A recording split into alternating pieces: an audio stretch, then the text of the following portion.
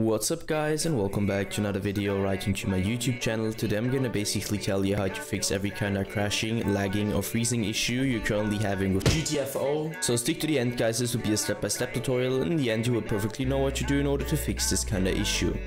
Before we start right into the video, I just want to let you guys know that I would really appreciate it if you would just leave a like, a comment or a subscription right into my YouTube channel. It would really make my day and help me out as a little YouTuber as I am. Especially subscribing would be such a big support for me guys. You would support my work on YouTube a little bit and I'm gonna really be thankful for that, and I'm gonna thank you for that. So anyways, I would just say let's get right started.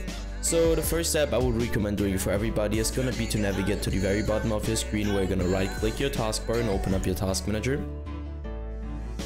The next step is going to be to navigate to the top left corner of your screen, clicking onto processes, and once you click processes, I want you to simply end every single task which is currently running and has nothing to do with Windows obviously. So two reasons for that. First of all, too many applications, too many background processes, too many programs, too many games running at the same time on a low end or bad PC will cause crashing, lagging or freezing on the long term because your PC can't handle that anymore. And the second reason, like it was for me, there are some applications, don't ask me why, which are currently third party in your game, causing it to crash or freeze in some way.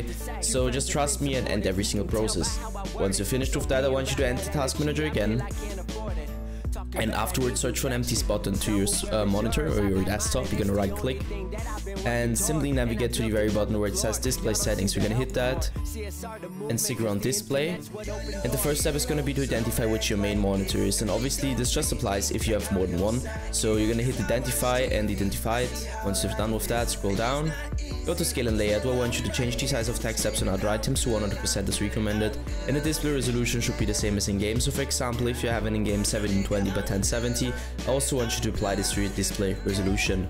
Once you're finished with that, simply end this task.